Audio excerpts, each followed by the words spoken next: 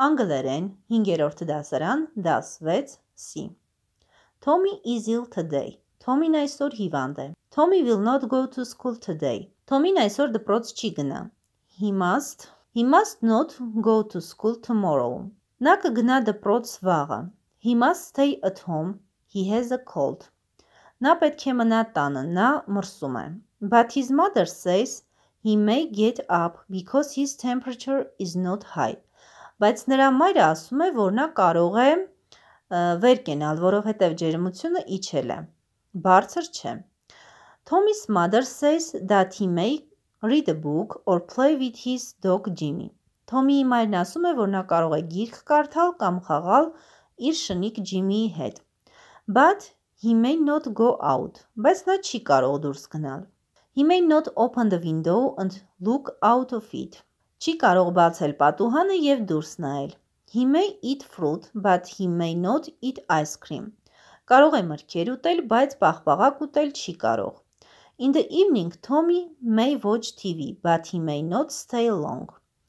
Երեկոյան Թոմին կարող է դիտել հեռուստացույց, բայց չի կարող երկար մնալ. He must go to bed early. Նա պետք է շուտ գնա քնելու. Check up, ստուգեք.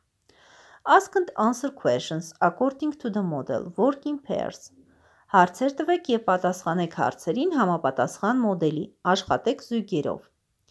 Is Tommy ill today? Թոմին այսօր հիվանդ է? Yes, he is. Այո, հիվանդ է.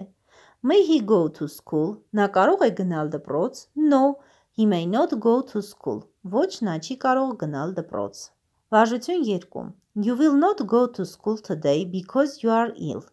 Դուք այսօր դպրոց գնալ չեք կարող, որովհետև դուք հիվանդ եք. Write a note to your teacher. Use the text as a model. Գրեք նամակ ձեր ուսուցչին, օգտագործեք ներքևում տրված մոդելը. Dear Mr. Mrs. կամ Miss և գրում եք ազգանունը. I'm sorry. I shall not come to school today.